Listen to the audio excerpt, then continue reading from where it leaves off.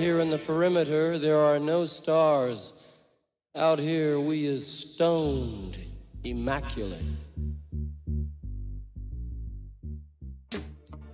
Hello and welcome. This is the C86 show. I'm David Eastaugh. As you know, we love a special guest. This week it's going to be the turn of Richard Strange, he of Doctors of Madness, who's got various projects on at the moment, including the release of Walk of Shame. This is a single from his last album, which was produced by John Leckie and remixed by Martin Ware. And it does feature an all-star cast of Joe Elliott from Def Leppard and also Terry Edwards, who's worked with a million people, on saxophone. Also, Richard's very excited, he's going to be releasing his memoir, Strange, Punks and Drunks and Flicks and Kicks, as an audiobook for the first time, and that's also now available, so do check that out. We will be talking about all these things within the show, and yes, there's various other things. Anyway, look, I'm not going to bore you anymore, just for a change. So this is going to be, yes, after several minutes, lots of chat about this and that, mostly about our health, really, which has all been edited out, but that's probably the best bit. We got down to that very exciting subject of when Richard, Mr. Strange, was last in Norwich, well, just touring, with a fantastic all-star cast band doing the work of Lou Reed, which I saw at the Norwich Arts Centre. Anyway, I mentioned this, and this is now where Richard picks it up and takes it forward. Richard, it's over to you. I mean, that for me was one of the happiest and most fulfilling tours I've ever done. I mean, it was a band made in heaven for a start. It was Kevin Armstrong, Terry Edwards, Dave Imby, Flo Sabeva, and Paul Cuddyford, you know, and they're just like, not only are they consummate musicians who've got nothing to prove, they are just really lovely people. And it was like, when Terry first called me about that, it must have been 2019, I guess. Yeah, summer 2019. And he said to me, "What are you doing at the end of summer?" I said, "I think I'm in Japan. I'm touring Japan until September, I think it was." And he said, "And then what are you doing when you get back?" I said, "Well, nothing at the moment." And he said, "Well, how would you like to do Richard Strange Sings the Songs of Lou Reed as a UK tour?" I said, "I'd love to do that. What a brilliant idea." He said, "I'm glad you said that because we've started arranging the tour." I said, "Yeah, okay." And then I said, "Well, we're going to need a band." And he said, "Well, funny you should say that. I've got these people keen to do it." And it was just a dream band. It was like going into a sweet shop. And then they said, "What songs would you like to do? How about we don't do Velvet Underground songs, but we do post-Velvet songs, but lose the characters, you know." So the quintessential Lou character song obviously is "Walk on the Wild Side." You know, Holly came from Miami, Miami, and you know, but then you've got Sally Can't Dance, you've got the songs from Berlin, you've got My Friend George, you've got Stephanie Says, and you know, suddenly you've got this whole dramatis personae of Lou Reed's life, and they're all like little Polaroid snapshots that Nan Goldin or someone might have taken, you know, or Robert Mapplethorpe or someone might have taken of a very specific place and time in counterculture, modern, you know, pop culture, I guess, in New York, you know, in the 70s, the 80s, and early 90s, I guess. And it was an incredibly attractive idea. And I said, "Well, look, let's use Sweet Jane as a kickoff point so that we tip our head to the Velvets, and then we just go into all this other fabulous stuff that he did, you know." And that's what we did. Wild Child, you know, from the first Lou album, and then we did a couple of rarities like Disco Mystic and Street Hassle, you know, and stuff like that. Yes. But just brilliant to do it. And this band, I mean, we had 2 days rehearsal. And I'd just come back from Japan. I was knackered, and I thought, oh, this is going to be really grueling. But it was like going in and having your favorite jukebox. You put a 10p in, and Sweet Jane came out, but not just Sweet Jane from Loaded, but Sweet Jane from Rock and Roll Animal. Oh, yeah, fantastic. So that's what we did. And we did about 10 shows around the UK. And I think they were the last shows I did. Yes. Did you do anything from the album New York? Because that was one of my favorite albums of the 80s, New York. We did. Is my friend George from New York? Or God, I can't we remember. definitely did something from New York. Because it was one of those albums, because you never know, a bit like Bob Dylan and Van Morrison, you kind of slightly dread when an album comes out by someone like Rue, thinking it could be absolutely awful, or it could be something. But New York just dropped, and it was just like, oh my God, this is absolutely amazing. I think we did something from more or less every album. So from the what was it called, the Blue Mask, and the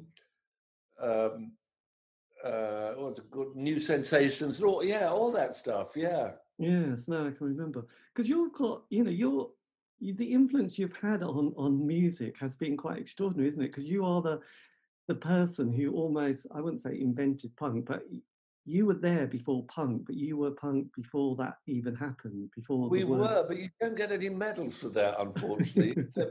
40 years later, someone says something nice about you in The Guardian, but at the time, it's a terrible place to be, because 1974, when I formed Doctors of Madness, Velvet Underground and Bowie had happened, but punk hadn't happened. And I was always into William Burroughs and contemporary art were my big inspirations, more than music, really. I still don't think of myself as being especially musical, but I love a good lyric, and I love a good picture.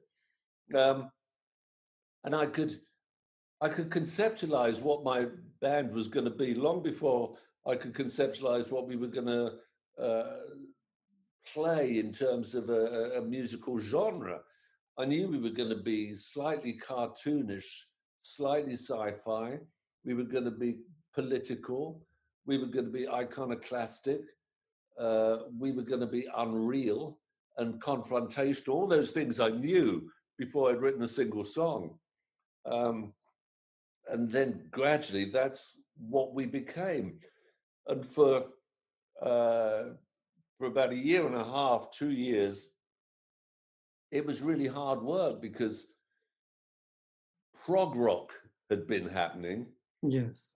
We were everything that prog rock wasn't, and we were not virtuoso. We were not interested in doing our show on ice or in Capes at Wembley, or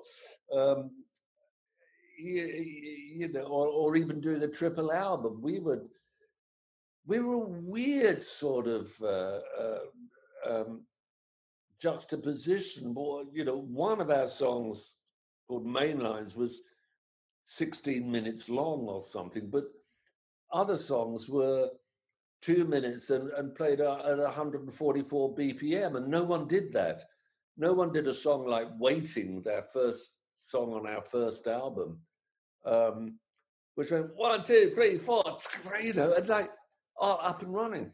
So it was hard to sell us, but some people did get us, but it was very difficult to sell us, because we weren't easily categorizable, if you like, but they're pub rock. We were never pub rock. You weren't glam rock. You weren't glam either. A little bit glam, but we were a bit too. We were art school, I guess, but we didn't go to art school even. So get out of that one. But gradually we evolved our style and our sound, and even listening back to it now, some things I would change, but a lot of it I'm quite proud of. But it got to the point where, almost in spite of ourselves, we had an album out, a couple of albums out. We'd been signed to a major record company and a manager and stuff. And we were getting 600-700 people a night coming to see us on tour. So this was in a way the halcyon days of touring rock and roll, when every university had a student union that would put on a gig. You know, and it was cheap beer, but it was great bands. And every night, you know, there was a gig somewhere. So we were doing that, and we were doing fine. And of course, as you look into the future, you think, well, this is okay, because what happens in rock and roll is you start to hit by your third album, and, you know, 30 years later, you're the Rolling Stones or Pink Floyd or something, and you're on Moustique with Princess Margaret. You know, so what could possibly go wrong? So, you know, that paradigm was playing out. And I got a call from my agent, Martin Hopewell, saying, look, I need you to do me a favor. I've got this manager in London who's calling me every day. He needs some gigs for his band outside of London. They've done one show at St. Martin's Art School. They've got a bit of a bad reputation, but they're not bad kids. Would you let them support you in Middlesbrough or wherever? He said they're called the Sex Pistols. You know, so I'd sort of heard of them, and I'd heard about the gig they did at St. Martin's, and I'd heard about this guy, Malcolm McLaren, and, you know, I thought, well, I think I'd probably rather have the Sex Pistols support me than have Genesis support me, or Yes, you know. So, and also I felt, well, I'd been where they were, you know, in an uncaring world where no one would support you because you weren't the flavor of that particular month. Yes. So we said yes, and I was watching them do their sound check, and I was thinking, I don't really know what all the fuss is about, and there wasn't a lot of fuss, but they'd had bits written about them. But then when I saw them on stage in front of our audience, I knew the show was over for me.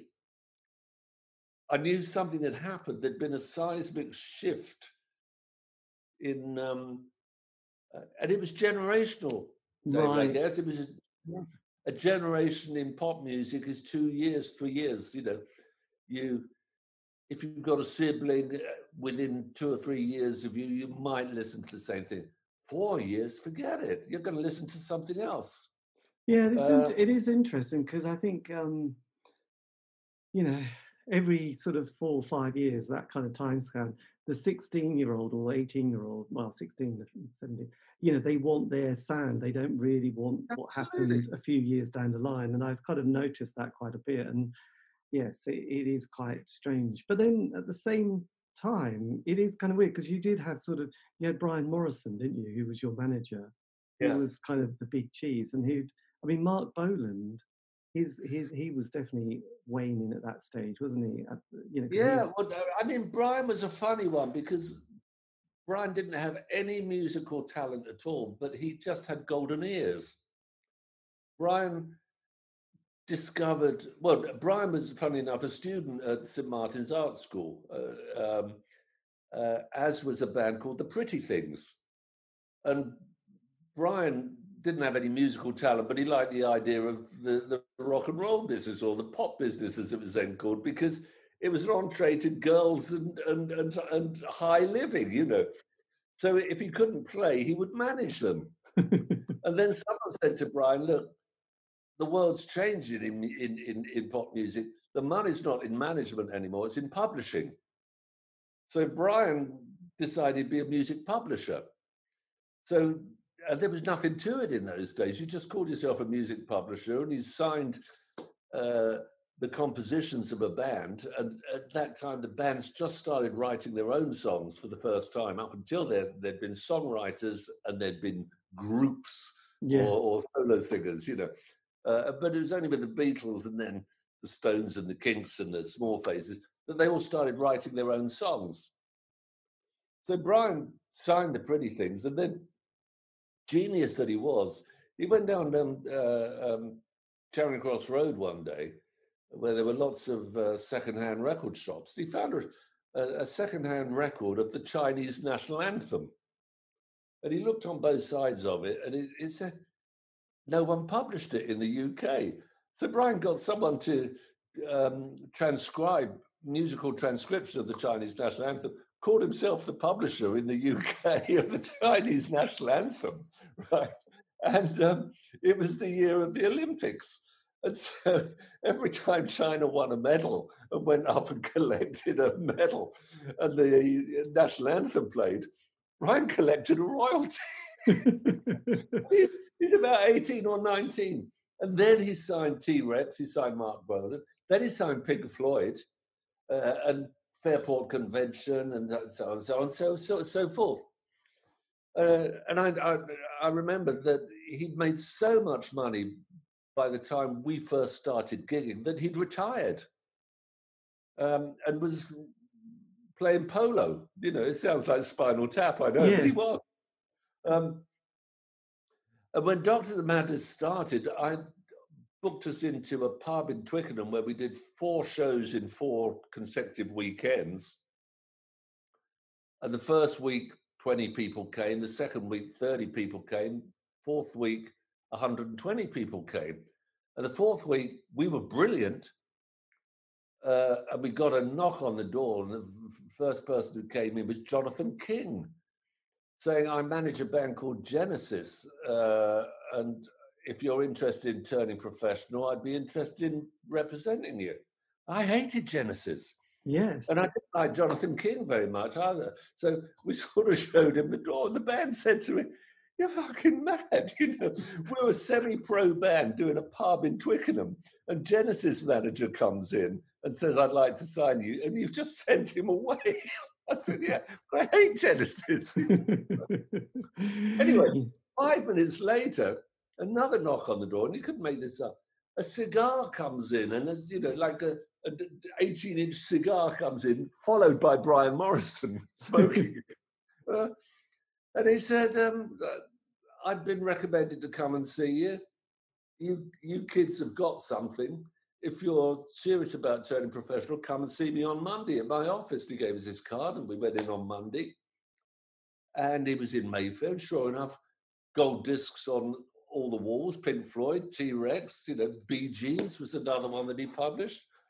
And he said, you know, you've got something. Are you serious? We said, we're serious. He said, well, you can see what I can do. I've seen what you can do.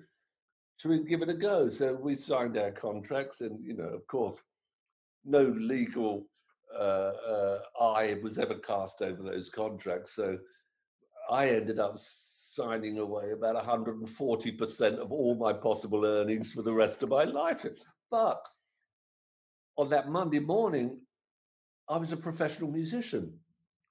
I was no longer a semi-pro with a job at Cheapo Records in Berwick Street. Yes. I was a pro musician on 25 quid a week.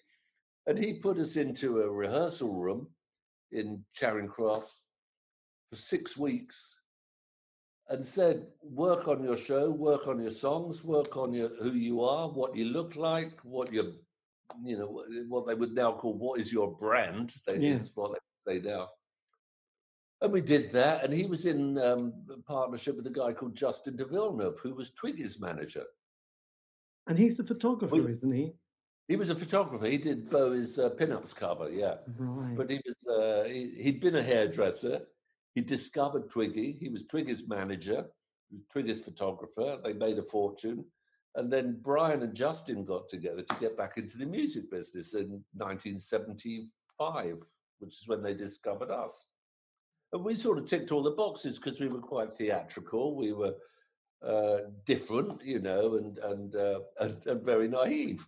So we signed to them, and 6 weeks into this rehearsal, they started getting Clive Davis to come and see us, and Ahmet Ertegun, and you know, just absolute giants of the pop business to come and see.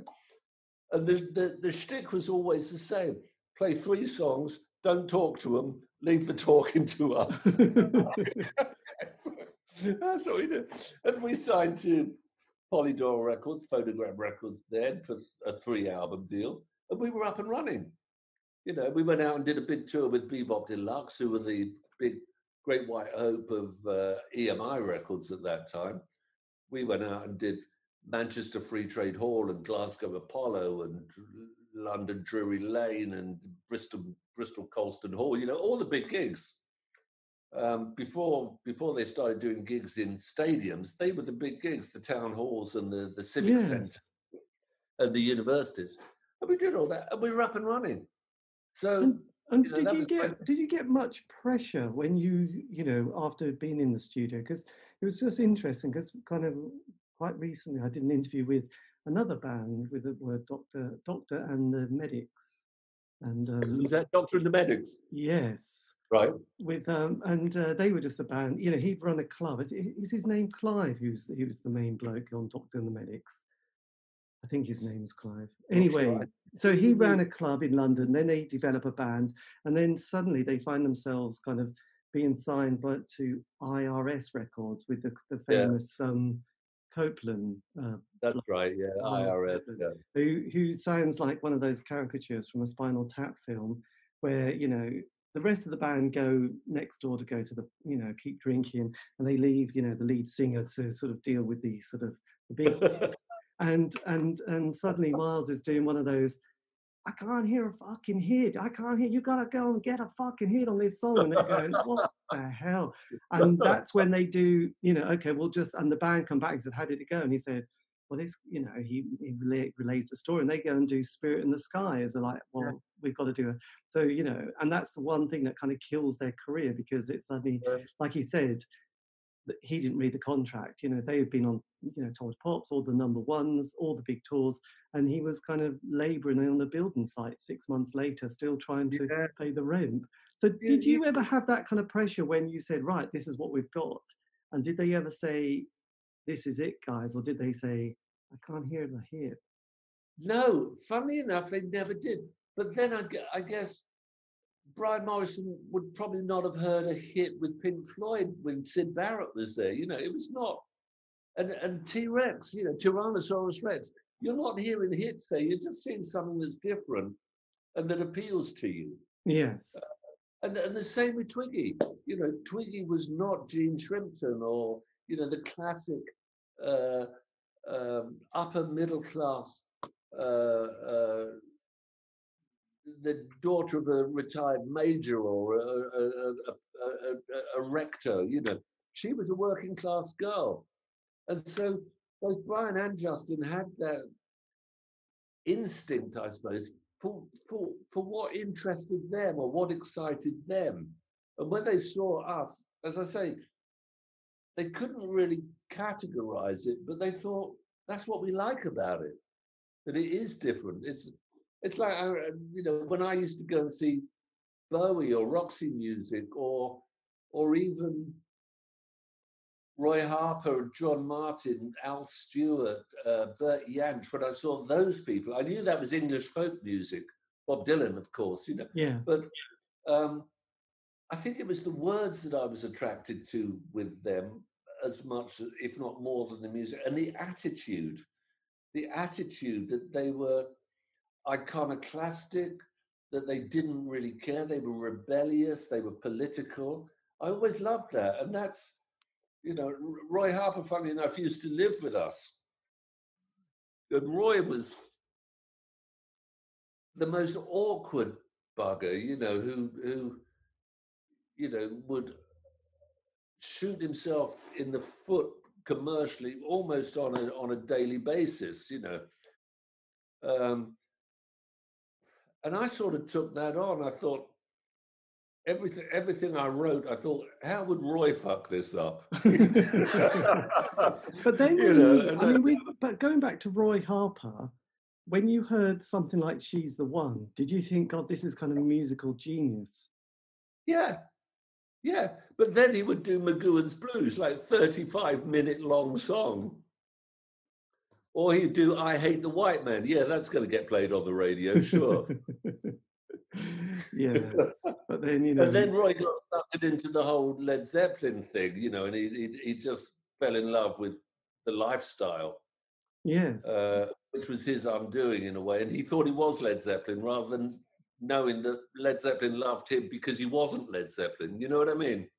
This is true, but it's Roy quite sort of got, interesting because earlier today I did an interview with Rose, who was in the Incredible String Band, who, was one of those most bizarre musical outfits, and so I've been listening to a lot of Incredible String Band in the last 24 yeah, hours, which I do every 5 years, thinking, am I going to get it this time? And I think, wow, that's amazing. But they're critically so acclaimed, aren't they? And yeah, lyrically are just yeah. kind of out there. Williamson and So out there, so out there. I used to, when I was 15, for better or worse, the things that I loved most was that English folk music. So it was Al Stewart, Bert Jansch, Roy Harper, John Renbourn, John Martin, I guess those five, Jackson Frank, Bob Dylan, Paul Simon. That was what I loved in music. I also loved the beat writers, so Kerouac, Burroughs, and Ginsberg, and then Dylan Thomas and William Blake and stuff like that. And then I loved contemporary art. This is when I'm 15 years old. So I bunk off school not to go and meet girls or to go train spotting, but rather tragically to go to the Robert Fraser Gallery in Duke Street to see a show by Robert Rauschenberg or something, or Jim Dine or something like that. So what about Edward Hopper? Did you ever like the work of Edward Hopper and the Nighthawks? I did, but not back then. I mean, that went over my head. I mean, I think I liked the flash of pop art, which is why when I heard in 1966, 67 that the coolest man in the world, Andy Warhol, had taken on a rock band called the Velvet Underground, I didn't even have to hear a note. I knew I was going to love them. Then I saw a photo and they all wore shades indoors. And, and it was this weird sort of coming together of New York art world, which was the coolest thing in the world, the Beats, because Lou Reed was an English major at Columbus University. John Cale was studying classical composition with Lamont Young and the Fluxus people. And they've got this German fashion model singing with them.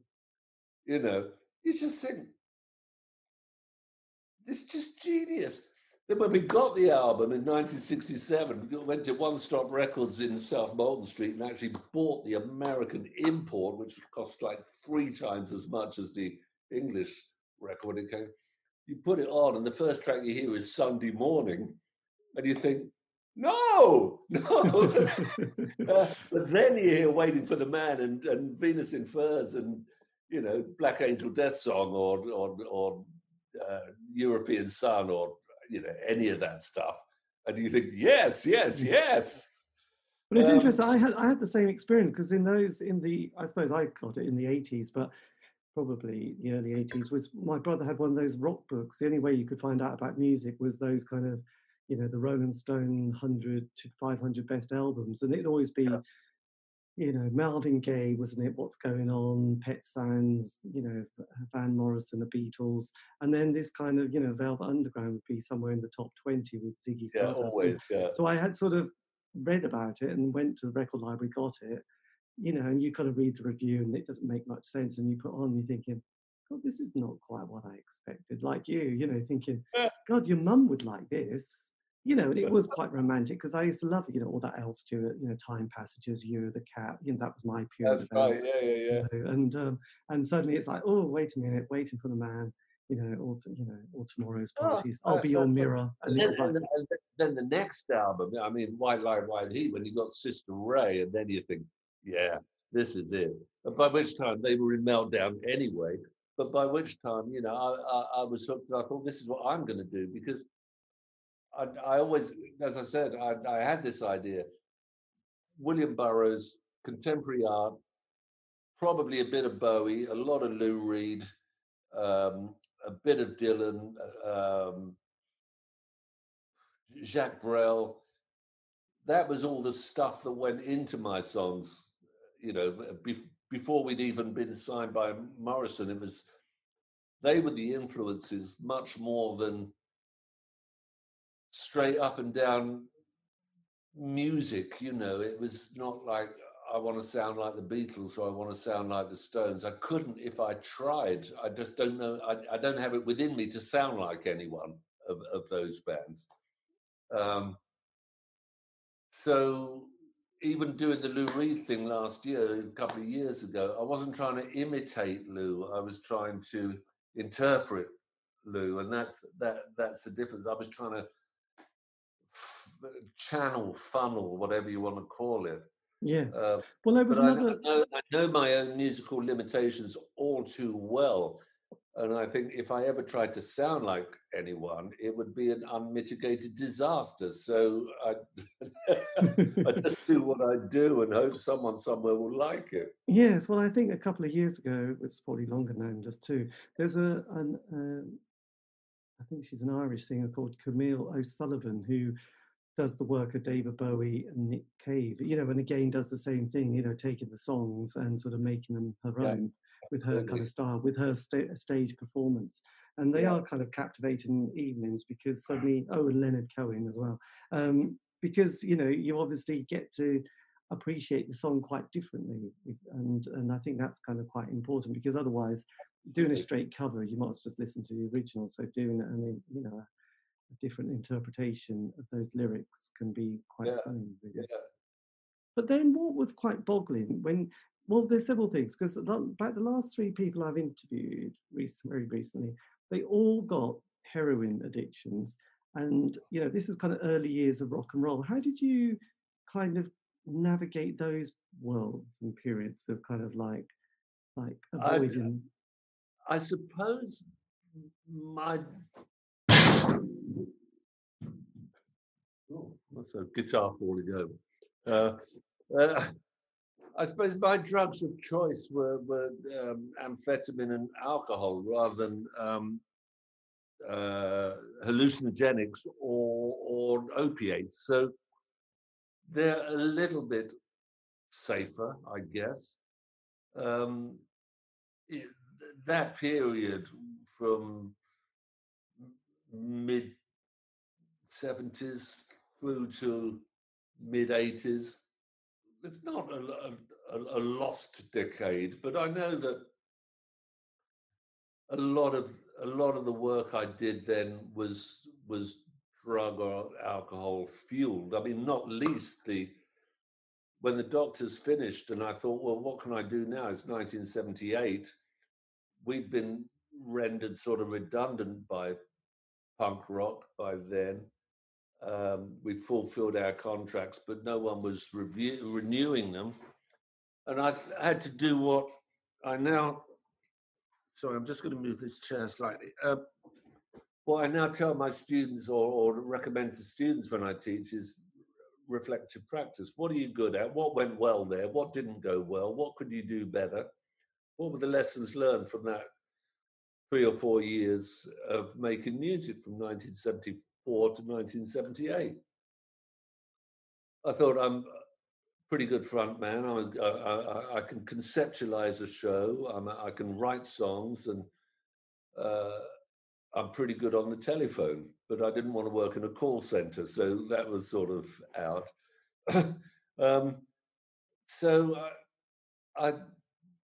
When the Doctors finished in 1978, I'd already started thinking about this. It sounds so old-fashioned and quaint now. A concept album of a guy who uses his knowledge of showbiz manipulation, advertising, crowd control, propaganda, all that stuff, to become president of a united Europe at some point in the future, right? And fueled by vast quantities of amphetamine, I started to write something called The Phenomenal Rise of Richard Strange, in which I am that guy who becomes president. And the more I wrote it, the more I got into that character, and that was sort of informed by a lot of great European new wave films that were happening at the time, especially Italian films like the Mattei Affair and Illustrious Corpses and stuff like that. And I saw this character, and I saw how he comes into politics cynically, almost as a game, as an exercise, as a challenge. And once he's in power in this notional European state, he becomes politicized and he becomes radicalized, and he actually wants to do good rather than just cynically exploit his fame, his popularity, and his position. I thought that's quite an interesting narrative.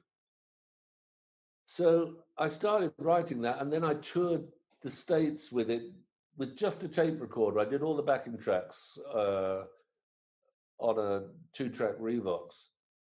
And I toured America with just a guitar, live vocals, and these songs on backing tapes, and just did a different town every night.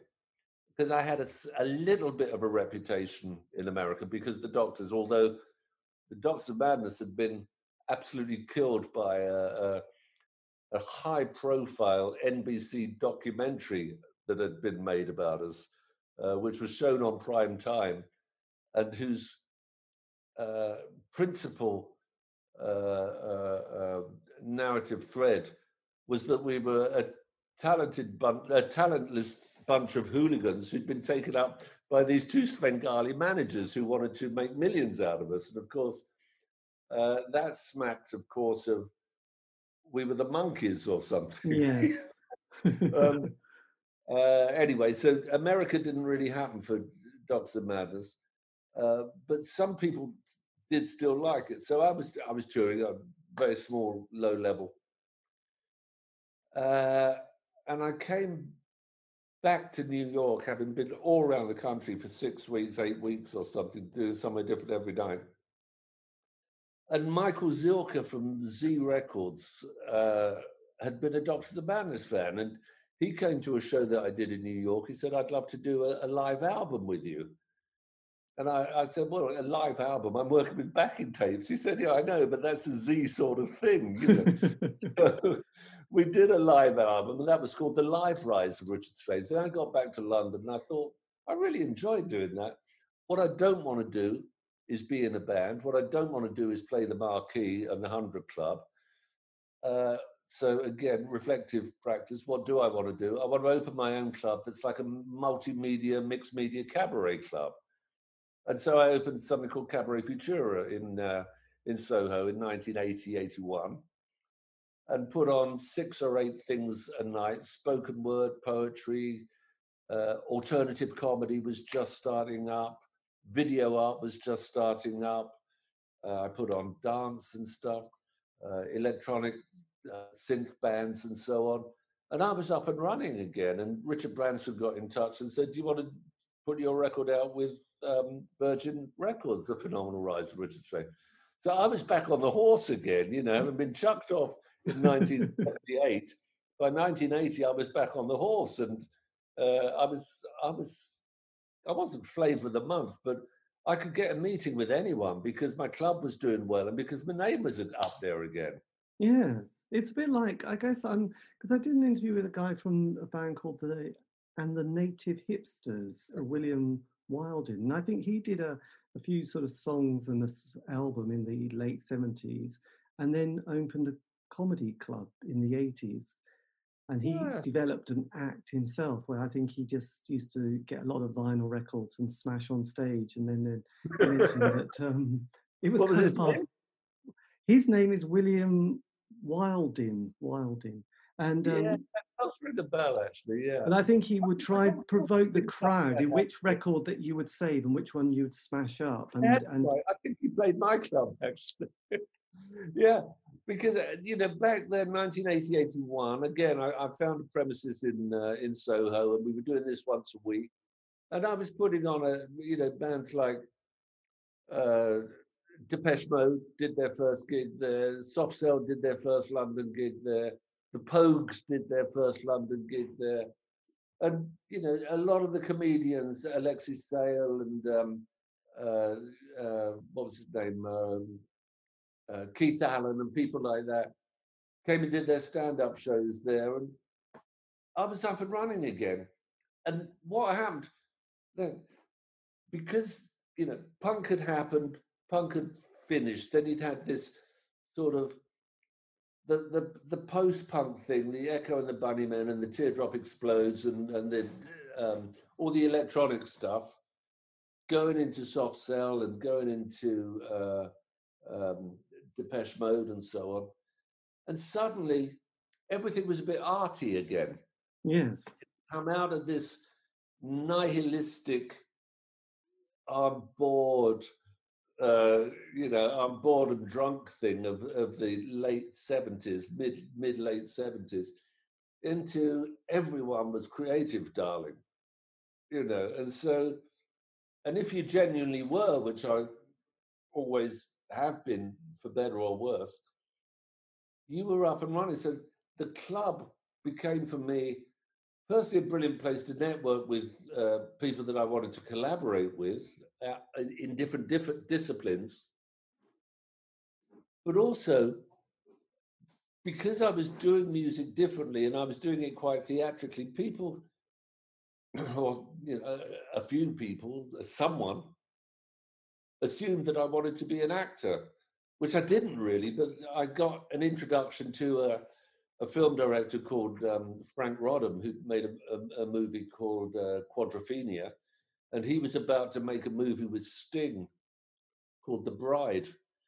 And someone introduced me to him, and I didn't get a part in it, but he introduced me to an agent. And she said, well, what training have you had? I've said, nothing, you know. But Frank said, come and see you. Frank said, with my voice and with my look, I'll always work, is what he said. So she said, well, all right, darling, we'll take you on for 3 months or so. And I was really lucky. I've always been lucky, David. I've always been lucky. And so I've always landed on my feet somehow. So she took me on for 3 months. And literally within a couple of weeks, I'd got a small part in a very stupid film with Mel Smith and Griff Rhys-Jones called Morons from Outer Space. And then I got a couple of small TV things. Then I got a role in Mona Lisa with Bob Hoskins and Neil Jordan film. Then I was sort of up and running, and then next thing I know, they're auditioning for roles in Batman in London because they're going to shoot it at Pinewood. And I go down there, and my agent by this time thinks, oh, we got someone who's really lucky with me, because I got a lot of parts, got a lot of commercials as well, and the commercials back then always used to pay quite well. So I went to this Batman thing, and again I got it. I walked in and I got it with Tim Burton, and it's Jack Nicholson, and it's Kim Basinger, and it's Michael Keaton and stuff. You know, you just think, this is fantastic. You know, you get paid really well for doing, you know, for going into a make-believe museum with Jack Nicholson and trashing a Rembrandt. You know. Yes. I was up and running. So this is 1988, 89. I heard that a theater director who I really loved, a Russian called Yuri Lubimov, who I'd seen do Dostoevsky pieces in London. He did Crime and Punishment, and he did The Idiot on stage in London. Brilliant productions, very physical, very visual.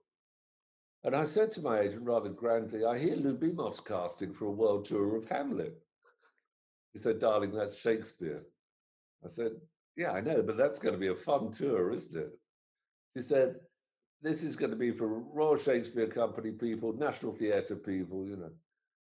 I said, when's he auditioning? She said, this coming weekend at the YMCA in Tottenham Court Road. I said, could you get him to see me? It's like, you just don't take no for an answer, do you? I said, well, no, it does sound fun.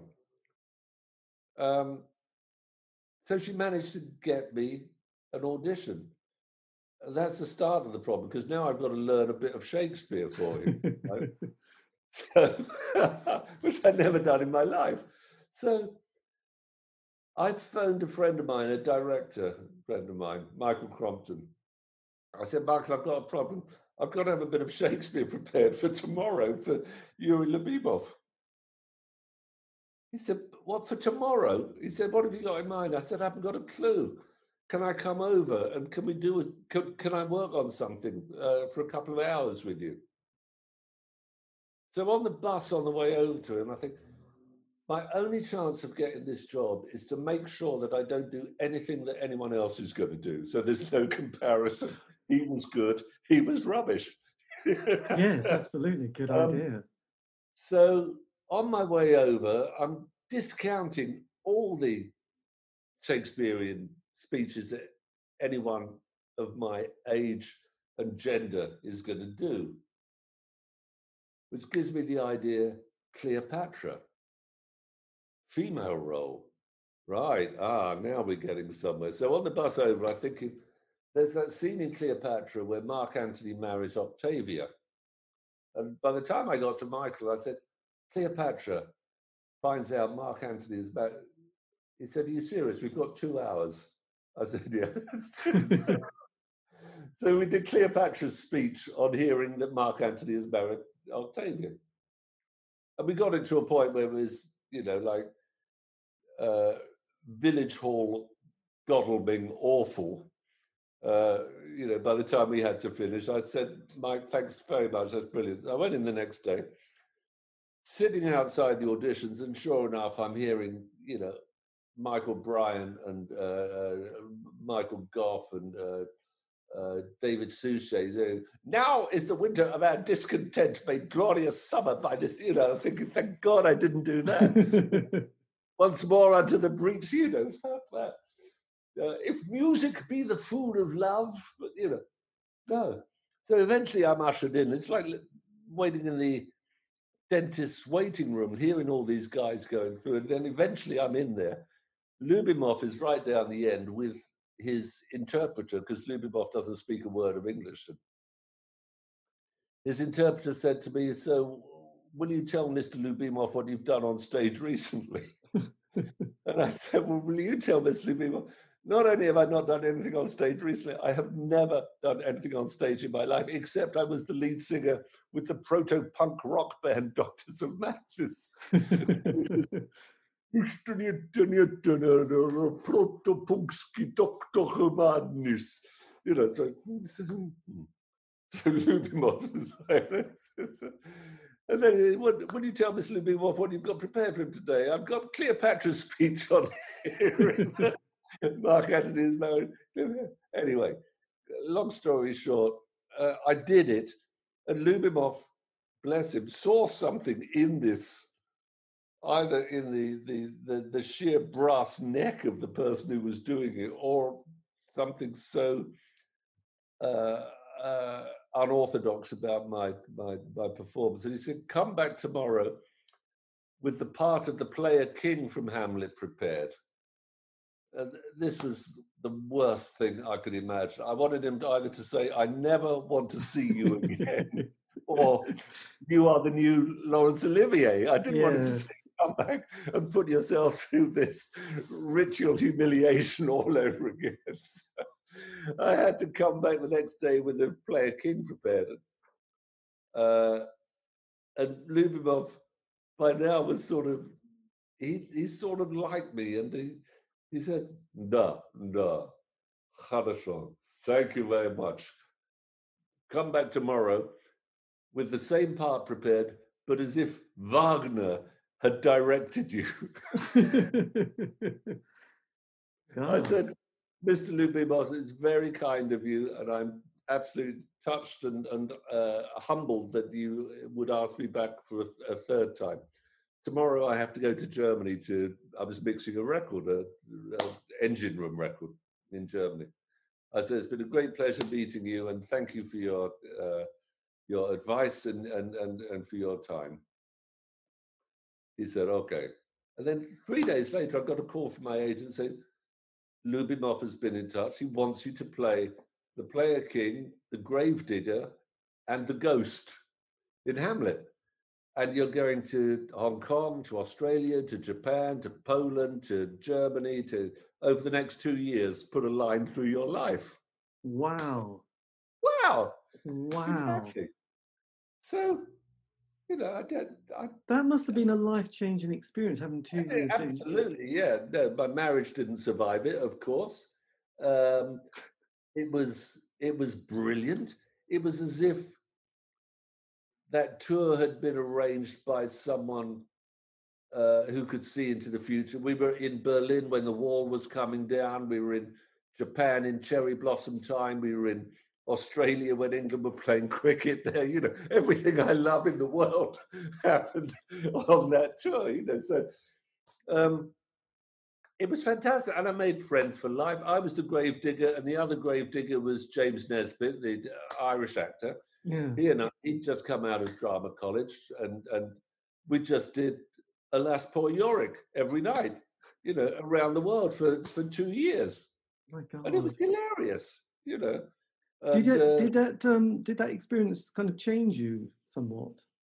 Yeah, it did. In several ways, actually.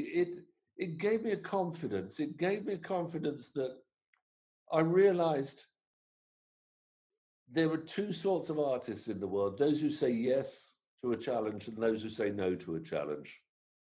And it emboldened me going forward to say yes to everything that I thought I might ever enjoy in my life, and not to be deterred by anything as trivial as lack of experience, lack of skill, lack of talent, lack of expertise. Yes, they're just minor hiccups on the train, aren't they, really? But yes. 2 years, came back 1990 or something, and then I don't know really what I did in the 90s, but it was much more the same. I did Robin Hood. I was the executioner in the Robin Hood movie, and I was in. I lived in Berlin for a while. I became art critic for Art Monthly. I was the European editor of Art Monthly magazine in Berlin. I lived in Berlin for a long while. And at the end of the 90s, I worked with Martin Scorsese and in Gangs of New York, in Rome, in Cinecittà, which was a terrifying experience because it was huge budget, working on a big outdoor lot, which they turned into New York, 1856 or whenever that film's set. And I only had a small role in it, but I remember getting out there and we're just walking through the role, and Scorsese was absolutely lovely and charming. And I was playing an undertaker, trying to sell coffins to a grieving mother. And so they'd flooded the back lot, and they were bringing in ships, and they had cattle and sheep getting on and off the boats for my shot, And I was walking this grieving mother down the quayside as the coffins are being unloaded on the boat. So it's a huge shot. And I've got to do it in some very specific accent that has been decided for me by a dialogue coach who has to earn his money by giving me something that I can't do very well so he can keep jumping in, right? And make himself indispensable. So we're doing that. And something happened that never happened to me before in my life in acting. I just blanked on the lines. So we'd done it, we'd filmed it, we'd got it, and we're doing another take. And so to set up each take took an hour or an hour and a half. hour and a half. It would be Scorsese saying, "Okay, back to first positions. Take the boats back out. Put the sheep back on the, put the cattle back on the boat. Put Leonardo back in his rowing boat." Bloody hell! You must have felt like, I'm really sorry, guys. Yeah. So blanking out is quite a moment in a Scorsese film, really, isn't it? Yeah. And he was the nicest man alive. And I don't know if you saw his programs with what's his name, friend Lieberman. Have you seen it? No, I didn't. Brilliant. And his Bob Dylan stuff is brilliant, and his George Harrison film is brilliant. But retrospectively, if I could have been in any Scorsese film, it wouldn't have been Gangs of New York, because I don't think that's one of his best. It's not King of Comedy, it's not Taxi Driver, it's not Mean Streets, it's not what's that one called? Raging Bull. Raging Bull. It's not one of those. But I'm a kid from a South London comprehensive school. I'm a failed pop star, and I'm working with Martin Scorsese, or I'm working with Jack Nicholson on Batman, or I'm working with Tim Burton, or I'm working. Go forward, 2003. I'm at a party, and there's a guy there called Robert Wilson, who's a theatre director, American theatre director. And I'm chatting to him, and I'm a big fan of Robert Wilson. He did something called Einstein on the Beach with Philip Glass and Lucinda Childs in the early 70s. Hugely ambitious multimedia theatre. And I said to him, "What are you doing in London?" He said, "Well, I'm over here casting for a Tom Waits thing called The Black Rider, which has been written by William Burroughs." And I'm thinking, this is for me. He says, "Yeah, we're doing probably 2 years of shows." I said, "Yeah, well, when are you doing this?" He said, I'm doing this at the Barbican tomorrow." I said, "Will you see me?" He said, "Yeah, come in, bring a guitar or something." So I went in the next day at the Barbican, and they're doing the auditions. And he said, "Do you know any of Tom Waits' songs?" Of course I know Tom Waits' songs. But am I an idiot? Have I got idiot written on my back? Am I going to sing a Tom Waits song for Tom Waits? No. So, I took the guitar in and sang something that sounded a bit like a Tom. Where shall I run when the great fire comes? Who's gonna save? I do something of mine. It sounds a bit like it's like Underground, isn't it? His song from Swordfish Trombone. Yeah, exactly. It's something like that. I think I'm not going to do a Tom Waits song, but I'm going to do something that like Tom might like. So they put it on film. The next day I get the call. Yeah, Tom really liked it. Do you want to do this show, Black Rider? We open at the Barbican. Marianne Faithfull is playing the lead. And we've got a brilliant band. And William Burroughs has written the screenplay, the stage play. And then we go to San Francisco, then we go to Sydney, and then we go to Los Angeles. And that's it for the next 2 years. Wow, that's... Yeah. So, yeah. That's amazing. Yeah, so I did that. I got that, and I loved it. It was absolutely brilliant. And then, just as the last show was finishing in Los Angeles, so the last of the 4 places we'd gone, I was back in London again at a party, and I met a guy, and we were talking, and we were making each other laugh, and he was a big music fan, and he was telling me stories about punk rock. He's an American guy. And just as I'm about to leave the party, he says, hey, what are you doing in July? And I said, come back from LA in June, so I'm unemployed. I'm on the scrappy. He said, "Do you want to play Abraham Lincoln in my movie?" Movie, and we've been speaking for an hour, but I didn't know he was a filmmaker. We've just been talking about music. He said, "My name's Harmony Korine. I'm making a movie called Mr. Lonely." And I love Harmony Korine's work. I didn't know it was him, but I love Gummo and Kids and Julian Donkey Boy and all that stuff. And I said, "Yeah, oh God, yeah, tell me." He said, "We're filming it in Scotland. It's about a group of retired impersonators. I've got Samantha Morton playing Marilyn Monroe. I've got Diego Luna, the Mexican actor, playing Michael Jackson. I've got brilliant French actor Denis Lavant playing Charlie Chaplin.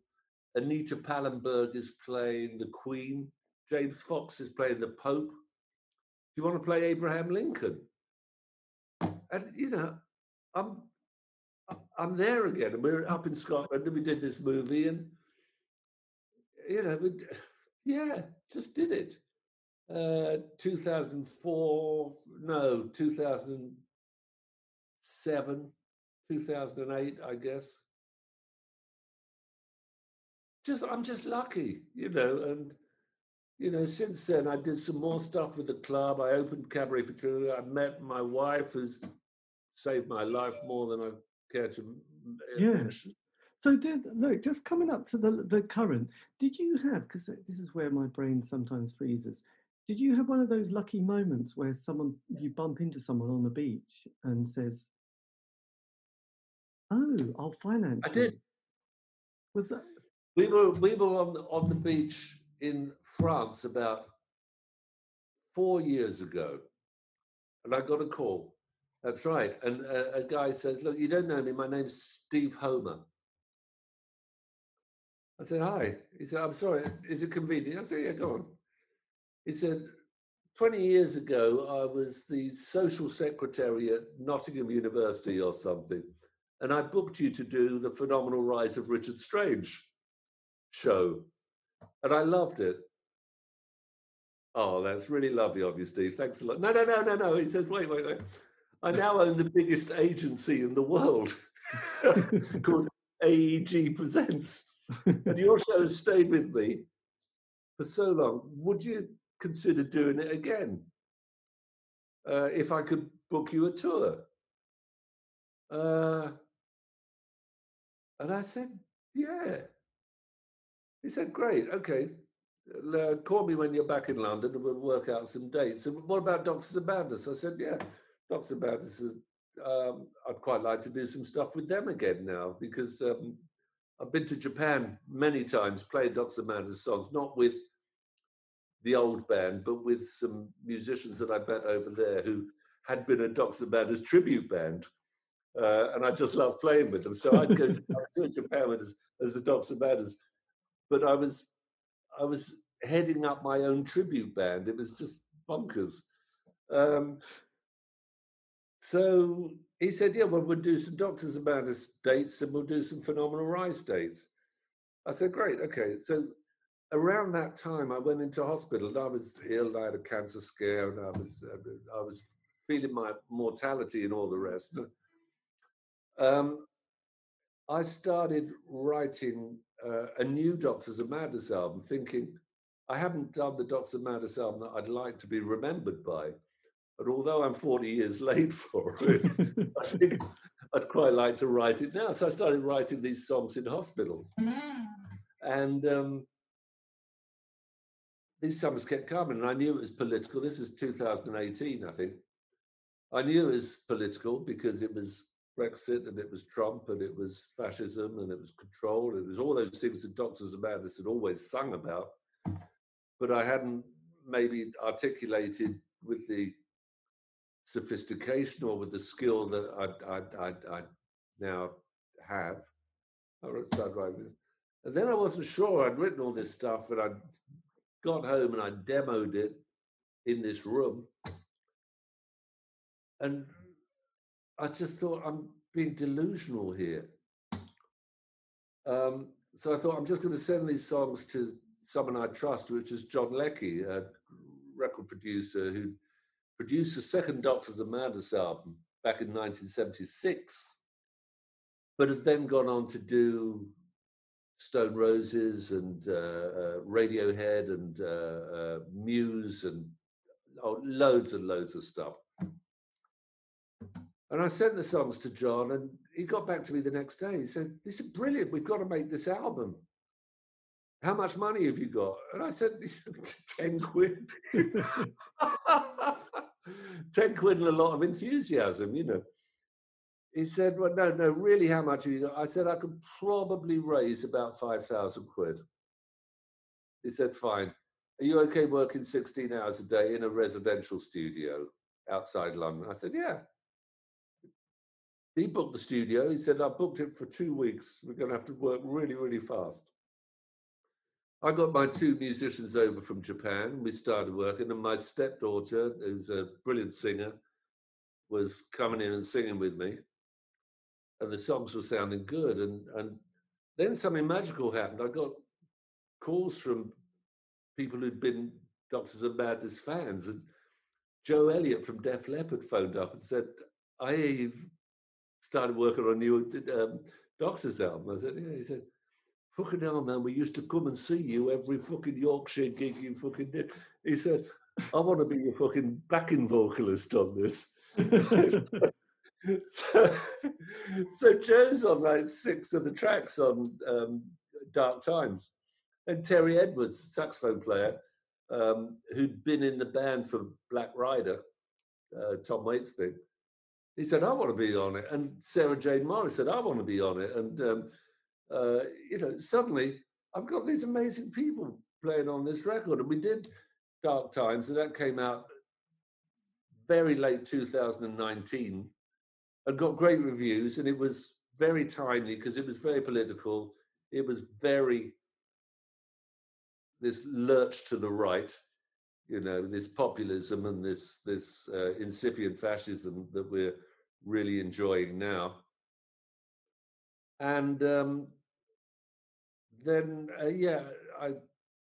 about 6 months ago, Martin Ware from Human League and Heaven 17, who I work with at a university, said, "You know, you were the only band we ever used to come and see before Human League because everyone else was crap, but we used to come and see Doctors of Madness whenever you played." He said, "Do you want me to remix anything from this album?" So I said, "Well, let me give you the tracks, so you tell me what you want to remix." And so today, literally today, a track called "Walk of Shame" has just been come out, and the Martin Ware remix has come out today from that album. So, I mean, this is this weird bookending of 45 years of my life, from the time I first went on the road with Doctors in 1974, 75 to Martin Ware, who's now Professor Ware, and you know, a real boffin, and Joe Elliott, and you know, all these people are on it. And Joe's in the Rock and Roll Hall of Fame, and he sold 20 zillion records, you know, and Martin's done the same. And I'm just like lucky. I'm lucky. which is fantastic. Which does also, apart from the release, which is kind of amazing, it's brilliant. But there is also your memoir, which as well is coming out, isn't it, as an audio book? This book, which I just had to have here, which is it's called Strange Punks and Drunks and Flicks and Kicks, and it came out when I was 50 years old. I thought, I'm old enough to write a memoir, because now they do it when they're 18 years old, you know. But yes, by the time I was 50, I'd done the Doctor's stuff. I'd lived through, I was born in 1951. So I'd lived through all but 3 weeks of the second half of the 20th century. I was born January 51. So I lived in this golden period when to be white, male, English speaking, living in London was like being hit with the lucky stick, you know. To grow up in London in the 60s, you know, it's just like it's probably like growing up in Thebes in 3000 BC. It was that lucky. or, or in Athens in 100 BC, to be Athenian and male, and to be in Athens in 100 or 200 BC was just being hit with the lucky stick. And so it was growing up in London in the 60s. And, so my generation, rightly or wrongly, think we invented everything from civil rights to human rights to women's rights to gay rights to environmentalism, all those things that we were lucky enough to be part of in the 60s and the 70s. And then, to live through a period when music really meant something. Music was the thing. Yes, this is true. Not poetry, not painting, not ballet. Music, pop music was the thing. You were, if not respected, you were listened to, and you were accorded some sort of voice. And I was lucky as a kid who went to a comprehensive school in Brixton, who didn't go to university but did get a guitar and did find a way out of this crippling conventionality of a lower middle class white family, which is what we were. And as always, for people like me, there's a teacher in the background somewhere who switched on a light and said, if you like Bob Dylan, you might like Allen Ginsberg, you might like Dylan Thomas, you might like William Blake, you might like Shakespeare, would you like to come to the theatre with a theatre group and go and see a play by someone called Harold Pinter in 1964, And my parents would be like, you're going where? To the theatre? Yes. Just so lucky, so the book, is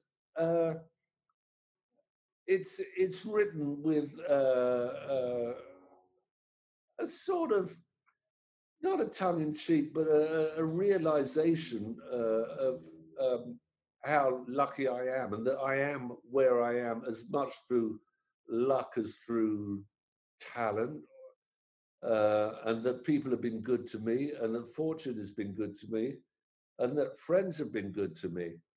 And I haven't always been good to friends, and I haven't always been good to my talent. But now, when lockdown started last year, I thought I should read that book, and I should put in a lot of the stuff that I didn't put in to the print version, either because the publisher thought it wasn't of interest, or because they thought it was controversial, or they thought it would turn people off, or whatever.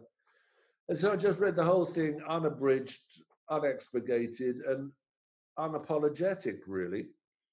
And that's what's coming out. I think it comes out next week as an audiobook, next week or the week after. So will this be something that you stream, or will you actually buy a physical copy? You download the entire.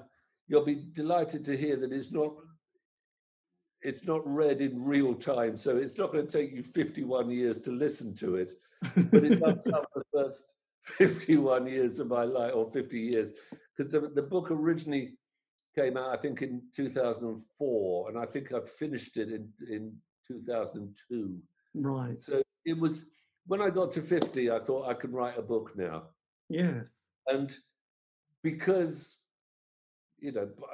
pop culture being what it is, if you've got a name to drop, life is easier. And if you can drop the names of the Sex Pistols and Jack Nicholson and Tim Burton and Martin Scorsese and Marianne Faithfull and blah, blah, blah, blah, blah, blah, and Damien Hirst or whoever, you're more likely to get someone say, oh, I'll take a punt on that. So I did find a publisher for it. And it was well received, but like all these things, they're quite ephemeral, and I'm mindful of that. Pop culture is, by definition, something that's quite ephemeral, and so it went into decline. Then I sort of thought I could do a live show based around a few readings of it, telling some stories, and singing some songs. And then I was sort of up and running, so I did that for like 2 or 3 years, and then I just thought I might as well put it out as an audio book, and Yes. yeah, Because interesting enough, just on that point, I know that I know I know that Hazel O'Connor kind of when she hit a certain rock bottom was at Edinburgh Festival and saw someone performing, and then just saw them with their sort of suitcase of merchandise at the end, and the woman said to her, "Look, Hazel, you know, this is what you have to do now. You know, I know you had a yeah, #1 and you were a big star, but you didn't read the small print, you didn't make any money, and what yeah. else are you going to do? Make your life, you know, a performance." And then that's when I saw her at the Norwich Arts Centre doing her live with, you know, the songs that she put on that particular album and probably some others. So It's a did you? rather nice way to work as well. It's very self-contained. It all goes into a car. You know, you don't rely on anyone else. You can sell the T-shirt and sell the book and sell the CD, but you know you're not beholden to a record company, and there's no managers or people trying to push you in one way or another. I think it's part of getting older as well. Is that if by the age of 70 you haven't got any confidence in what you've done, you're probably not going to get it by the time you're 80, you know. But if you can take a backward glance and just think, you know what, that was a sort of Zelig-like story of, if I'm not center stage, then I'm a bit part player in so many of these great moments of popular culture, whether it's punk rock and Malcolm McLaren, or whether it's Batman, or whether it's working with Tom Waits or with Damien Hirst or whoever, or Damon Albarn, or working with Jarvis Cocker, or working on German TV with the Spice Girls and Grace Jones.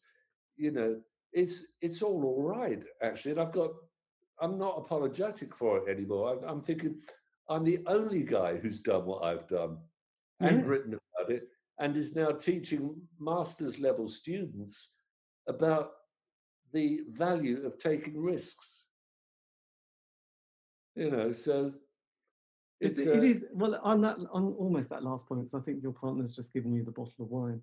Um, Yes, there's a lot of people I've met recently who are now lecturing, and I know this one guy who played loads of bands, including Pete Murphy. Also wrote sort of lots of songs with people like Dido, who obviously sold millions.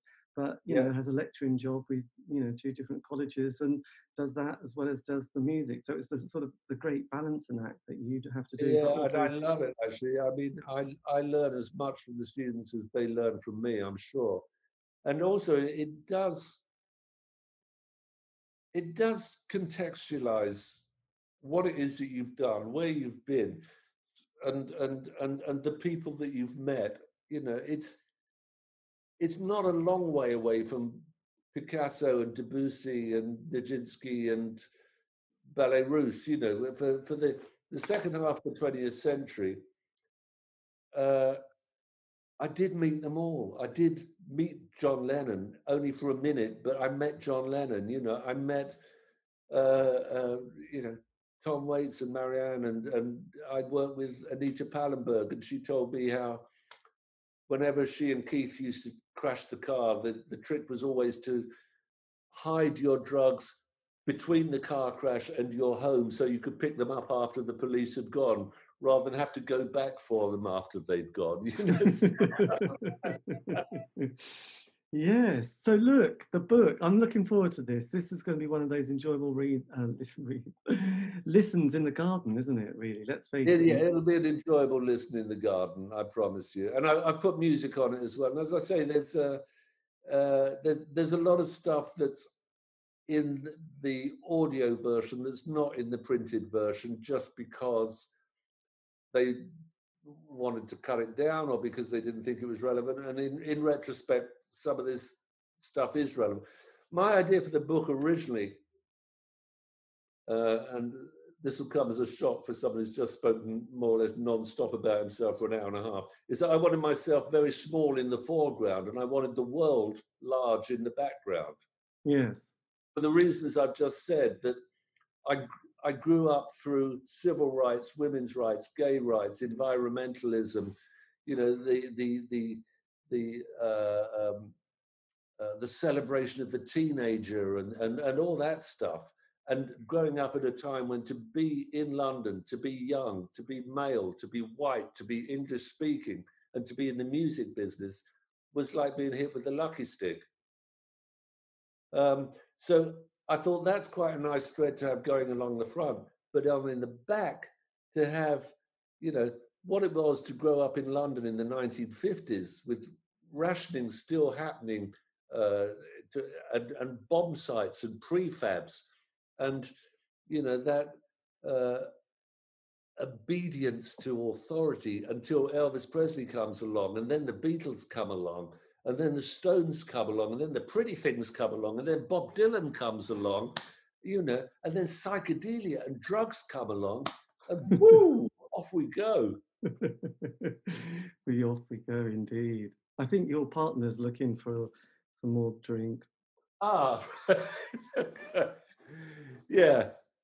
Look, just very lastly then, if you could have said something to an 18-year-old self, 18-year-old self starting out, I mean, is there something that you would have just kind of wanted to whisper in their ear, either advice or encouragement, just as, you know, that you've learned over the decades that you think, that's something that... I think it would say, don't ever let anyone tell you you can't, that you're not good enough, or that you're not born the right way, or you know, you're not from the right family. No, I mean, nothing I have ever done would be predicted from the family that I've come from. We hated music, and we hated anything that ended with a vowel, like spaghetti or coffee, you know. But especially Verdi or you know, Donizetti or Picasso. We hated any of that stuff, you know. We suspected it was suspicious. We were very, very suspicious of all that stuff. That's a great line, actually. I'm going to copy that. Right, that's good. Look, I better let you, but thanks a lot. If you like, I can always, when I do this, send you the link, and then you can put it on whatever places you do these sort of, you know, social media sites, and I'll post it as well. But look, really hope you come to tour again very soon, because oh God, I would love to. I can't wait to work again. I know this is all good, but luckily it's hopefully going to change this year. So yeah, I think so. Fingers crossed. I've got the T-shirts already loaded in the car. I know, the suitcase is there, isn't it? God, I know the part. God, that'll be great. Look, take care of yourself, Richard. Thank you ever so much for your time. And thank you so much, and thanks for being. You're very easy to work with. Thank you. Okay, take care. Have a great weekend. You too. Bye-bye. Bye. And that, dear listener, is how you end a conversation. I love leaving those bits in. Anyway, that was me in conversation with Richard Strange. If you want to find out any more information about Richard and his latest projects, you can just Google away. He's going to be all over social media and probably elsewhere. I do know that his audiobook, which is memoir Strange Punks and Drunks, Flicks and Kicks, is available. So do check that out. It's going to be a riveting listen, and especially with his amazing voice. Anyway, look, this has been David Eastaugh, the C86 Show. If you want to contact me for some interesting reason, make it positive, you can on Facebook, Twitter, Instagram. Just do C86 Show. Also, all these have been archived. I know, just in case. There's a lot of 80s indie bands, as well as quite an obsession with David Bowie. I will tell you more later. But you can find those on Spotify, iTunes, Podbean. Just do C86 Show, and they might send you to sleep. But they're also quite interesting. So fill your boots. Anyway, have a great week. Stay safe.